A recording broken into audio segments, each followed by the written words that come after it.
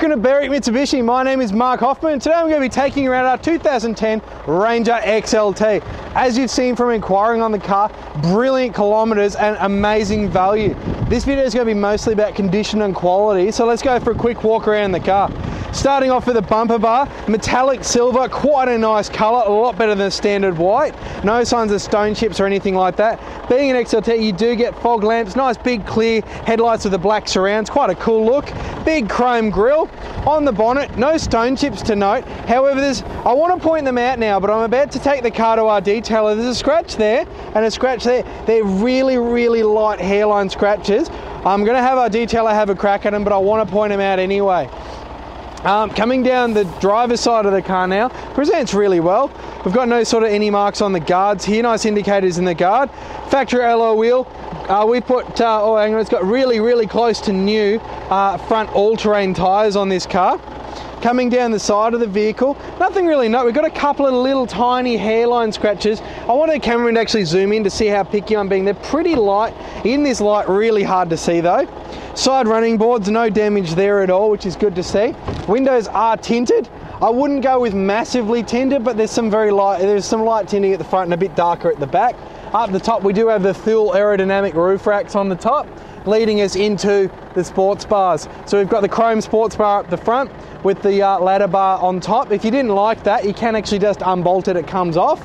And same with the back one, it can be unbolted as well. We'll scooch down to the rear wheel. Unmarked rear wheel here, brilliant condition, all-terrain tyre on the back there as well. We've got a couple of minor little marks here. You're going to get that from these little tassel things. They do rub a little bit on it, but when they're down, you don't see it. To the back of the Ranger now, obviously Ford like to have the biggest Ford badges they can. Down the bottom there, we are looking at a 3-ton tow rating on this vehicle. Nice chrome bar, no signs of any damage there at all. Coming up from there, open the tailgate. It drops down nice and easy. Does have a tub liner in it. Look, it's had some use. There's some scuffs and nicks and dings here, but that's what a tub liner is for. We have the 12-volt socket there on the side as well, and we've opened up the tarp just so you can get a bit of a look in there, but definitely in one piece and nice and sound.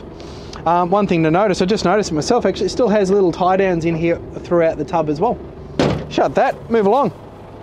On the passenger side now, same thing, some very, very minor scratches just on the side. I can count 1, 2, 3 very tiny scratches. I'm being pretty picky, to be honest.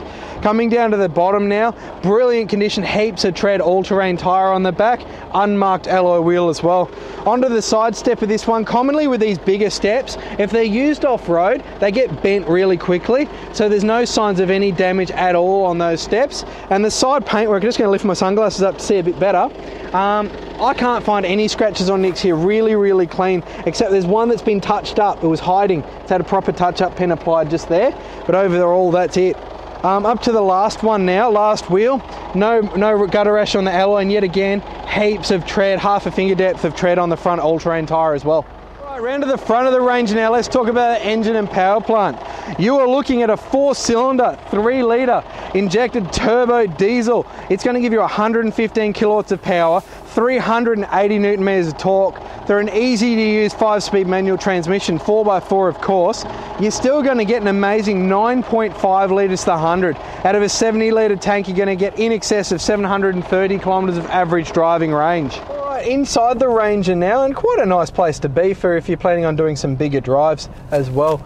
Obviously manual, so comfy place. Leather wrap steering wheel, black leather, black stitching, no signs of wear at all, really clean actually. Cruise control here, same as the Toyota system, on, off, up, down, simple and it works. Right hand side we have our headlights and indicators as well as front fog lamp. On the left we've got our front wipers of course.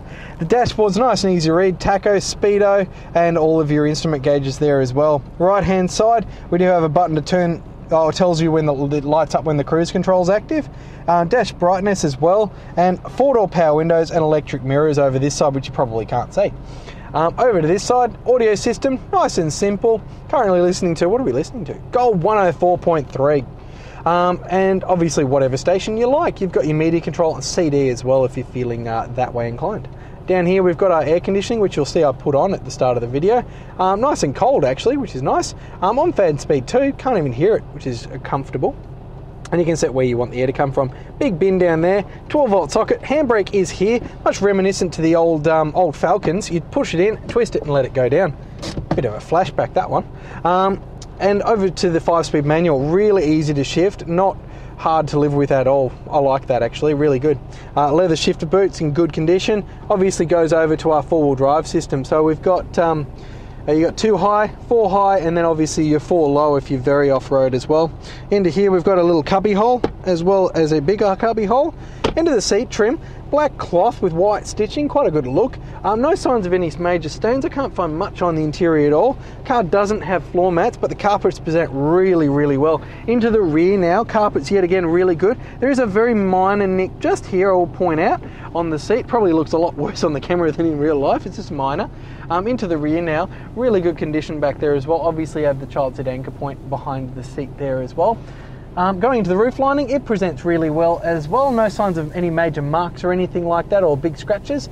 So on the inside, overall, really good condition. Thank you for watching this video walk around tour of our Ranger XLT. As you've seen, brilliant condition outside, great condition all terrains, rear ladder bars, tub liner, and an interior that's brilliant as well. Do be very quick for this car. Give us a call, 9907 0555, and thank you for watching.